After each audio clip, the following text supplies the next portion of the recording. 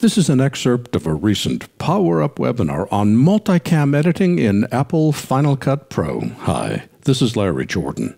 In this short video excerpt, I'll show how to create virtual angles in a multicam clip to provide more diversity in shot selection. As well, I'll show how to create a montage using Multicam. Let's create a new multicam clip by going here and selecting some stills.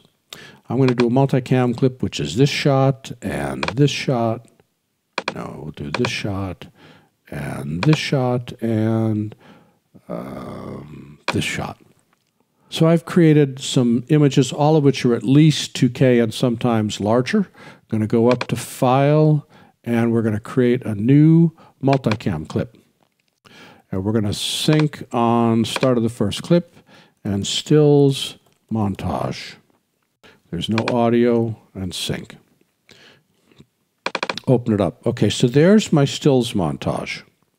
And what I'm going to do is I'm going to grab this clip and drag it over here, put this clip here, and drag this clip down, and drag this clip up. And notice that I've got multiple clips across the project right here.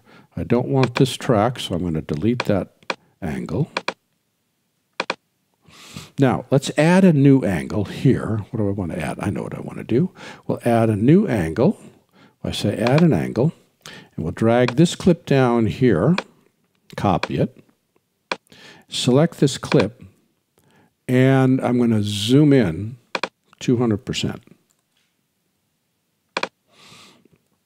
So here's one angle of the trains. There we go. Trains crossing the desert.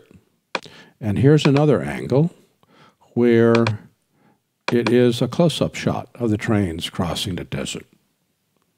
And we'll just change the horizontal position. There we go. So I now have a close-up of those engines. Okay?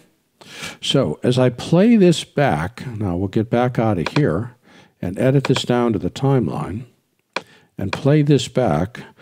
What Dave is saying is that I now have this virtual angle in here. As I play it, there's my first shot, and then I'll go to, there it is, where'd it go? There it is. And now I'll cut to this shot, and then I have a choice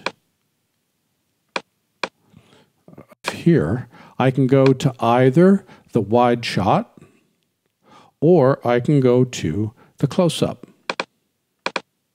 So it's the same angle, but I've zoomed this one in to be able to go from a wide shot to a close-up. Now what's really cool about this is notice that I now have this montage built. If I select a clip, type Command-T, I've now added transitions from one shot to the next. I haven't worried about aspect ratio. But see how I can very quickly build a montage using a multicam clip, select between the different angles that I want to work with, and then have dissolves that go between them. Dave, thank you. I had forgotten about that. That is a really, really good tip.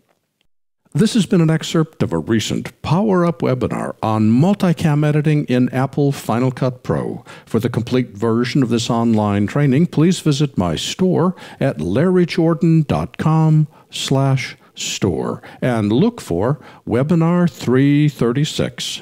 By the way, when you need to stretch your training dollars, membership in our video training library saves you money and time. You can access all our videos for a low monthly price of only $19.99. That's almost 2,000 movies, hundreds of hours on a wide variety of subjects. Plus, premium members can download practice media and projects. Our training covers a variety of software when you update it multiple times each month. For more information, visit larryjordan.com/membership. And thanks.